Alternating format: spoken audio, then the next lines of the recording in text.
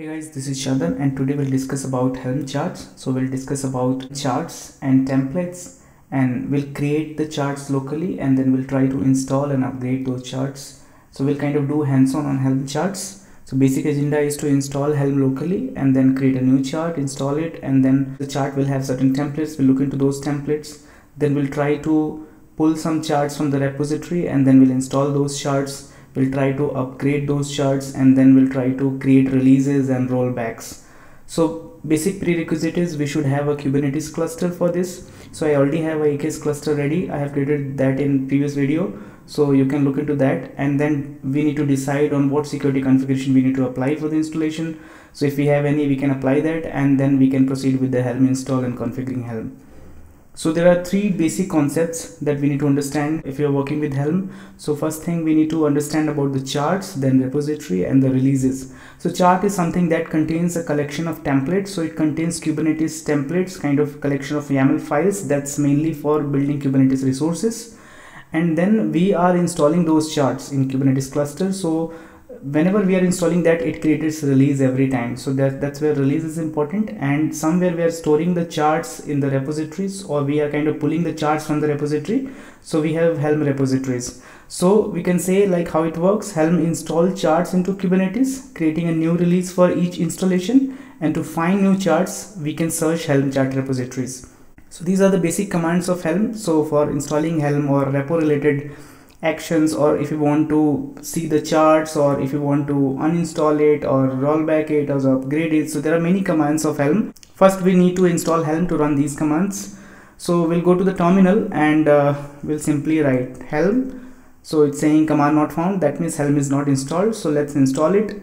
We can install simply by referring the document. So we have helm.sh page, and there we can see it's official documentation by Helm, and you will find all the related information on installation or best practices, chart related actions that we can do. So basically we need to install the Helm first. So if you go down, we can see we have certain commands for the different operating systems. So if we are using Mac, Windows or Linux, based on that we have certain commands. So we are using Mac, so we just need to run this command.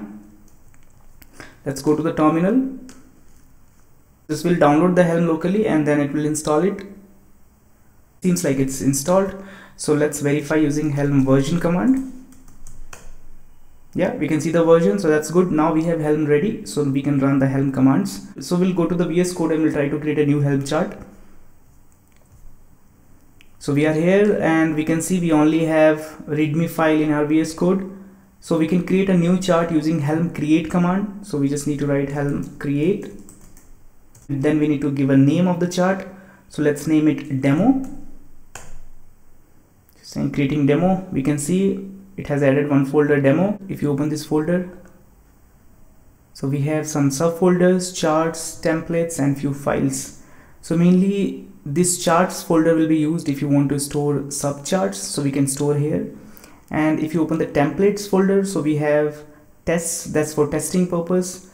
And we have some YAML files like deployment.yaml, HPA, ingress, service account. So these are mainly Kubernetes related YAML files. If you open any of the files, we can see it's the same manifest file. The only difference you can notice here is we are not hard coding the values, we are using certain templates to pass those values. So mainly Helm is using this template to evaluate the value first, and then it's assigning that value to those fields.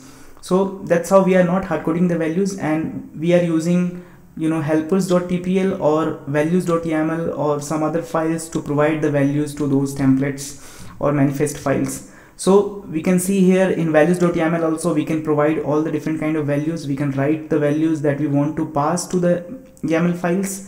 So we can create all those values here, and within the YAML file we are using a syntax .values.replica count. So let's go to the value and check for this particular value. So what's the value of this? So that's how we can define the value in values file, and later on we can use within the YAML files just by using this syntax like .values.replica, and we can use nested value also. So let's say if a replica count is also having some nested fields, so we can use replica count dot that particular field, and then we can pass that value here. So we can see here we have certain nested values like image has repository, so image.repository we can use, or we can directly use image pull secrets or anything we want to use. So we just simply need to define dot values dot replica count, or dot values dot image pull secrets, or dot values dot image dot pull policy.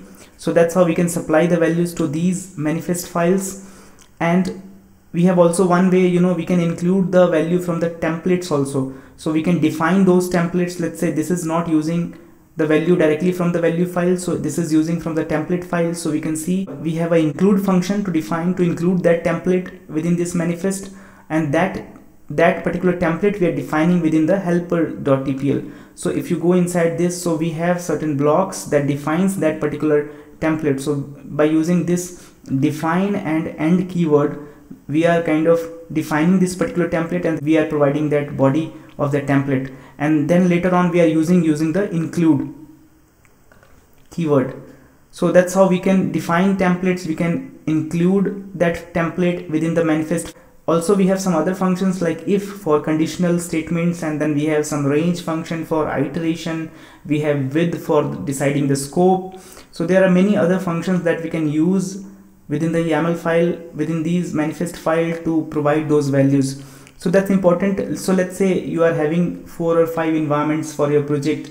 So the same chart can be used for all different environments, just we need to create multiple values file. Like we are not repeating this chart again and again for different environment. We are keeping the chart same, and then we are creating multiple values file, like values dev, values test, values prod, those kind of files. We can create multiple files, and while running the helm install command, we need to decide like which particular environment we want to deploy, and then we'll select that particular values file during that helm install command. So that's how we can work with the helm. Just create the chart, define the template, and then create multiple values file for multiple environments. Also we have .helm ignore file. If you want to ignore some files, we can add it here. It's similar to git ignore. We have chart.yaml that contains information about the chart, a kind of description, then chart version, application version. So whenever we are modifying the chart, so we can increment that particular version, or if you have any modification in the application, so we can increment that version in the chart.yaml. We have notes.txt, so that's mainly contains information about that particular chart. So while running that chart or installing that chart, this information will be shown to the user. And then we have _helpers.tpl that we already know, like it's including certain templates file. This will be used internally by Helm rendering engine to provide those values to these particular different YAML files. So we have understood basic structure of Helm chart, different files and folders. We can run simply Helm template, and then we can just give the name of the chart. So we can see now we have generated the manifest file. So what Helm does, it has provided all the values that we are passing in different values file. So it has just provided that value, and it has replaced those templates, double braces syntax with that value. It has created a manifest file. Also we have some other commands related to lint, like Helm lint, just for validation. We need to define the name of the chart. Yeah, so it looks good. So now we have just validated it. So now we want to run this chart, and we want to deploy the Kubernetes components. So basically we can run Helm install, and then we can give the name of the chart. And this is the first time, so I'll just say, just generate a name for release.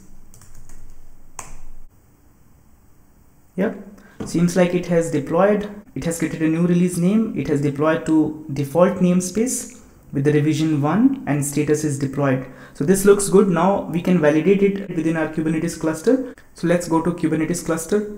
So we have AKS cluster ready, and we can see, yeah, we have created a demo deployment 1 minute ago, and we can also check the pods. So yeah, we have one pod running. So that's good. We have successfully deployed our Kubernetes resource to AKS cluster. And let's say we want to make some changes. So we want to just increase the replica. So again, the same values file will use to modify the value. So currently it is having 1 replica. Let's increase the replica to 3. I'll just save it, and I just need to run upgrade command, because this time we have already installed the particular chart, and now we want to just upgrade the release. So we can simply use Helm upgrade command. We can give the release name. So this is the release name. and then we need to give the chart name. Yeah, so it's done, and we can see the revision is 2, so that's good. We have created a new revision for that, and we can go to the Kubernetes cluster again. What's the current status here? So yeah, we can see now we have 3 pods running, so that's good. We have just created new pods 25 seconds ago because we increased the replica count. When we'll refresh here, we can see now we have 3 pods running in this deployment, so that's good. We can see how quickly we can install a chart and again update that chart quickly by just modifying the value and by running the Helm upgrade command. So now we'll kind of list the release using Helm list command. So let's run Helm list -a to see all the releases. Yeah, and we can see we have one release, that's demo, having 2 revision. So that's good. We are able to list the release. So let's say if we want to roll back the changes, we thought 3 is not a right number, the previous number 1 was correct, so let's roll back the changes to the previous version. So we can simply use Helm rollback command to roll back to a particular version. So we just need to write Helm rollback, and then we need to give the release name. So let's get the release name.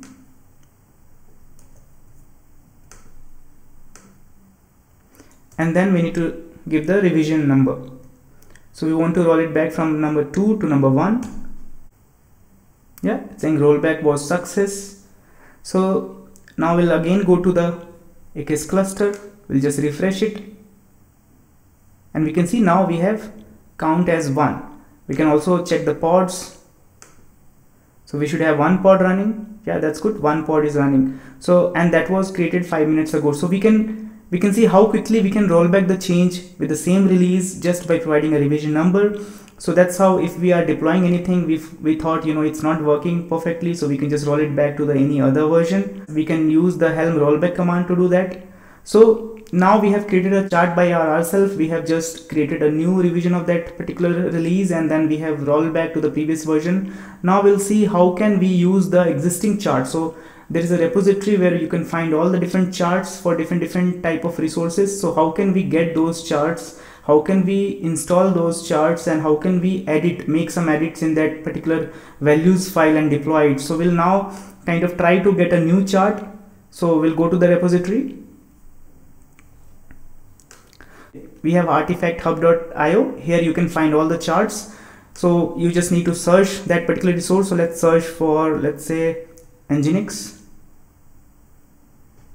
So we have Nginx provided by Bitnami. So let's click here,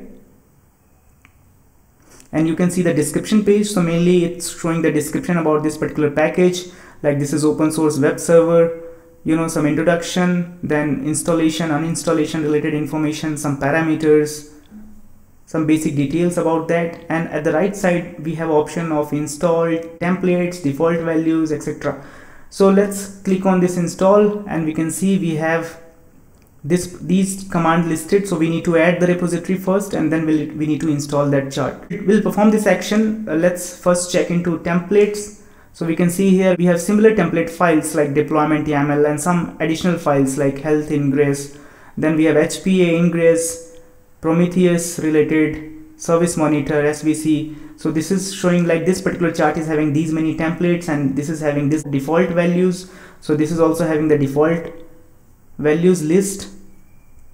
So we can close it, and now we can install it. So we will click on install, and then we'll perform the first action. We need to add a repository. So we can simply add that repository locally by running this particular command, helm repo add, and then name of the repo and then URL. So let's run it. So it's saying it's already exist with this configuration, so probably I have in my local. So we'll use the same repo. We can simply run helm search repo command to search that repo just to validate whether we have that, saying it already exists.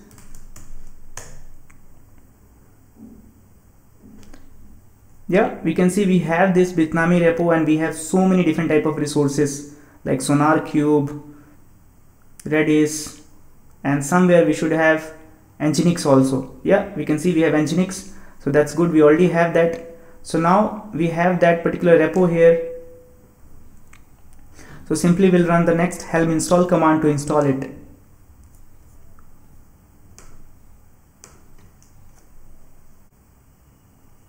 Yeah, it looks good. Seems like this has installed. Yeah, it's saying deployed. It has created a new release, my Nginx. Whatever name we have provided, it has created that release.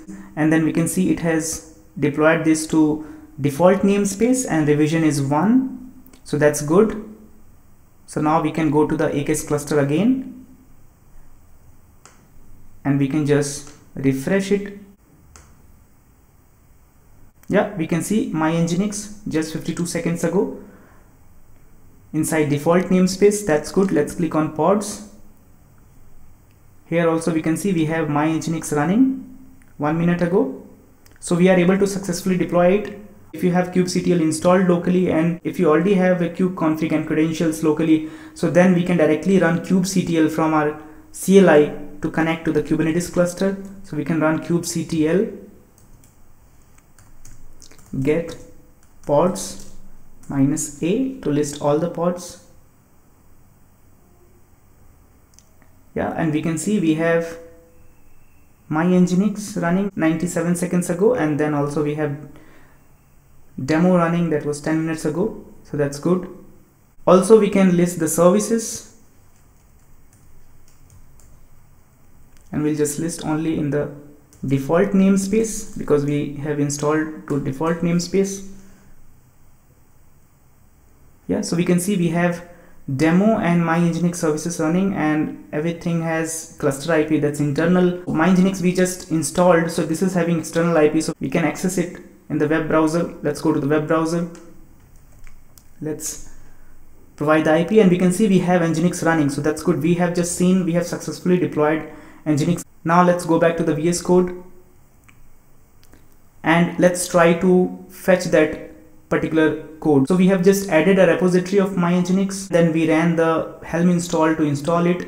Now let's say if you want to do some changes in the values file, but we don't have that code in our local, so we need to pull that code first in our local, and then we can edit that particular values file. Let's say if you want to increase the replica count, and later on we want to again upgrade the same release. So how can we do that? So let's do that operation. So we can simply run helm pull command to pull that particular repo. So it's bitnami Nginx.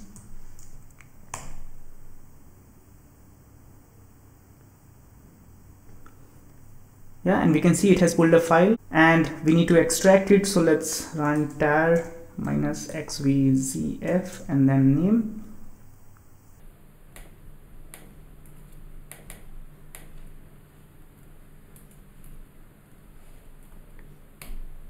Yeah, so we have extracted all the files, and we can see we have Nginx folder here that also contains a similar structure. So this chart we have created by helm create, and this chart we just pulled, and it's also same but kind of some additional files because it's already there in the repository, and we have the same template files having some more YAML files, and somewhere we have values.yaml file. So now we can see this value is also similar value, you know, with the default values. If you want to change something, so let's say we want to change the replica count, and currently if we go to our AKS cluster, we can see currently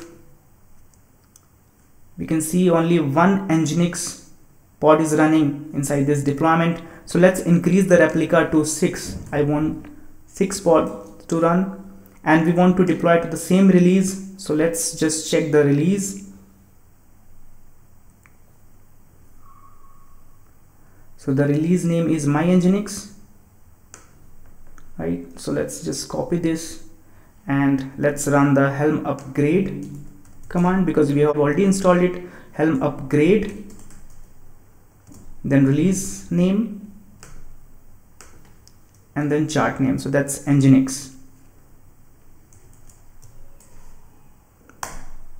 So this should also create a revision 2 with the new updated replica count. Yes, it has deployed, and now revision is 2, and now we can validate it again going back to the AKS cluster. Let's refresh it, and we can see yes, we have now 6 pods running. So let's click on the pods to validate it. Yeah, we can see we have 6 pods running, started 26 seconds ago. So one pod was already running, it has added 5 more pods to match the replica count. So that's how we have successfully deployed a new revision of our release, and we have kind of edited that code in local. We have added a new replica count and then we have deployed to the same release. So it's very easy. Let's say you want to add some more charts, if you want to do some more deployments, if you want a new component, new Kubernetes component for your project. So simply, you can also you can go to the artifact hub IO, and here we can search for the package. So let's say we want to install Grafana. That's a monitoring tool. So this is also available. We can just simply search it here. Also, this has the similar description page, all the information and the same install templates and values information. We can click on install, we can add that repo, and then we can install that chart. So this is also a very quick process. I can quickly click on the repo. So this also exists, so that's fine. If you don't have that repo locally, so that will add that repo. I'll just simply run the install. Helm repo update, mainly it's useful for fetching the latest information of the chart. So let's run it, Helm repo update, and it has just updated it. So now we can run the install. Yeah, so seems like this has deployed now with the new release name Grafana. Revision is 1. We can again go back to the AKS cluster to see the pods. Yeah, and we can see this has just started 26 seconds ago, so that's good.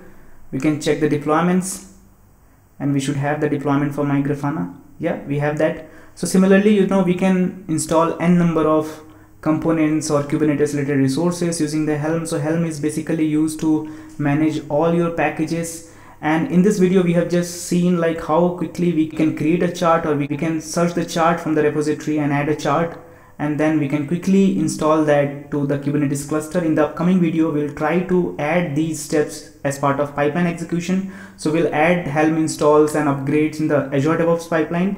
That's an efficient way of doing it. So instead of manually running these commands in the CLI, we'll run these commands in the pipeline. So we'll see all those steps in the upcoming videos. So that's it for now. Thanks for watching.